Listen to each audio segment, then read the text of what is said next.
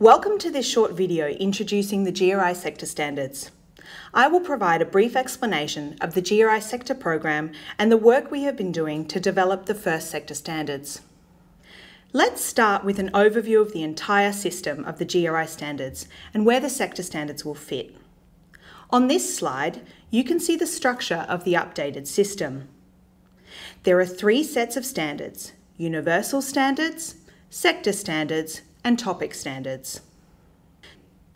The universal standards, which apply to all organisations reporting in accordance with the GRI standards. The three universal standards, GRI 101, 102 and 103, are currently being revised, and this figure includes the proposed new titles. The exposure drafts of these universal standards are available for public comment until the 9th of September. You can find more details about the proposed changes and how to provide your feedback on our website. The sector standards, our focus for today, will provide information on the most likely material topics for organisations in a given sector. And finally, the topic standards, which include disclosures that provide information on particular topics. An organisation selects and uses the topic standards that correspond to the material topics it has identified. Now, let's dive into the sector program and the sector standards.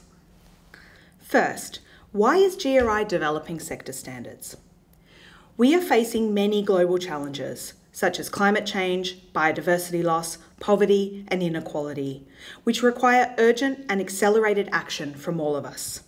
To tackle these challenges, more clarity is needed on what constitutes a sector's most significant impacts from a sustainable development perspective. Sustainability reporting by individual organisations has not always consistently addressed a sector's key impacts. By providing authoritative information on these impacts, sector standards will help organisations apply the GRI standards and focus reporting on the issues that matter most. So at the beginning of 2019, we launched the GRI Sector Program with the objective of providing clarity on which topics constitute a sector's most significant impacts from a sustainable development perspective and creating a foundation for improving transparency and more consistent reporting from organisations in the same sector. Beyond the sector standards themselves, this program is also intended to surface emerging issues for the future development of topic standards. To help us define what a sector standard looks like, we have commenced the program with two pilot projects. Through these projects, we will shape the approach, format, and language of the sector standards.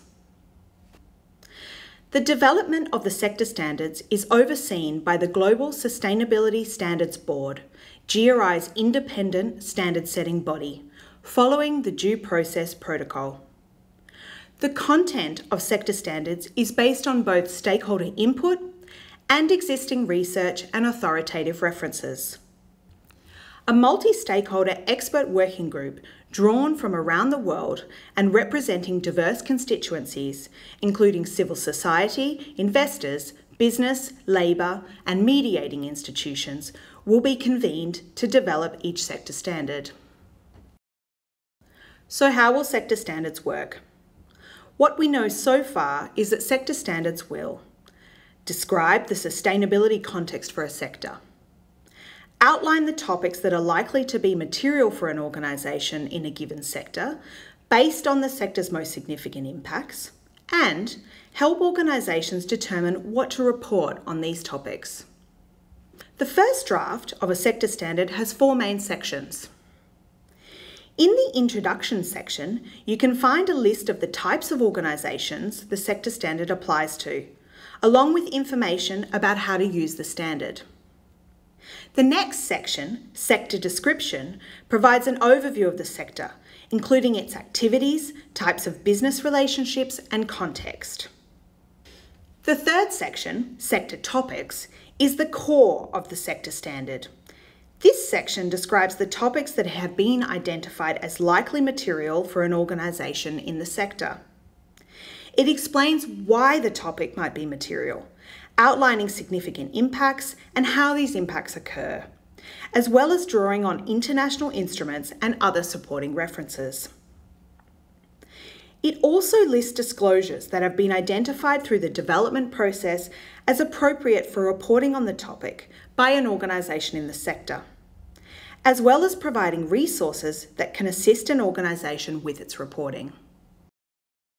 Finally, the glossary provides a list of defined terms that are used in the sector standard, and the bibliography includes all of the references that were used to develop the content. The exposure draft of the Universal Standards states that an organisation reporting in accordance with the GRI standards is required to identify its material topics and use the sector standard that applies to its sector where available when identifying these material topics. This means that an organisation needs to review each topic described in the applicable sector standard and determine whether the topic is material to report on. It is important to note that the sector standards are not intended to be a substitute for an organisation's own process for identifying material topics. Not all topics listed in a sector standard may be material for all organisations in that sector. Similarly, there may be other topics that are material for an organisation that are not represented in a sector standard. Consequently, an organisation is still required to identify material topics according to its own unique circumstances. A sector standard can also help an organisation determine what to report for their material topics. In addition to reporting on how a topic is managed using GRI 103 material topics, the exposure draft of the Universal Standards requires organisations to report, for each material topic, the appropriate disclosures from the GRI standards that correspond to the topic. If a material topic does not have a corresponding topic standard, or the corresponding topic standard does not provide appropriate disclosures for the organisation's impacts for a material topic, the organisation should report appropriate disclosures from other topic standards or other sources. In a sector standard, for each likely material topic, you can find a section called What to Report. Here, you will find a list of disclosures that have been identified as appropriate for reporting on the topic by an organisation in the sector. This list includes disclosures from topic standards and may also include additional sector-specific disclosures and guidance if needed. Based on the proposed way that sector standards will be applied, an organisation would only use the What to Report section for a topic if they have determined that the topic is material. At the moment, during the pilot phase, this is how the What to Report section looks. You can see here that this example includes disclosures from GRI topic standards, as well as additional disclosures. And the text highlighted in grey is extra sector-specific guidance that should be used when reporting on the relevant GRI disclosure.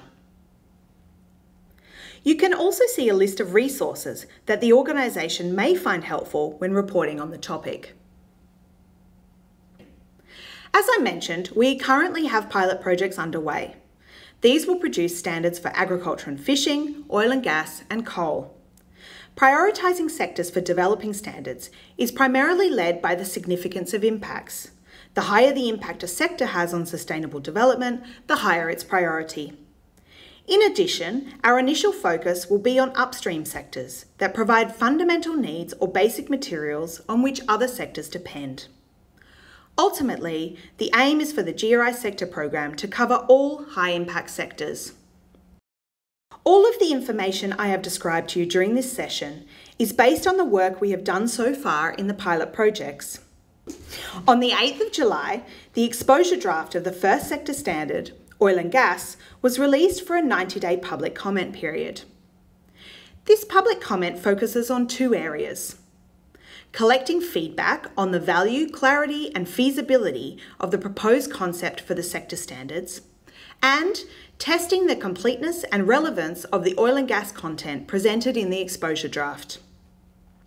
If you would like to review the first draft sector standard and provide your feedback, you can find the information on our website or contact us via sector@globalreporting.org. We hope this has been informative. Thank you for watching.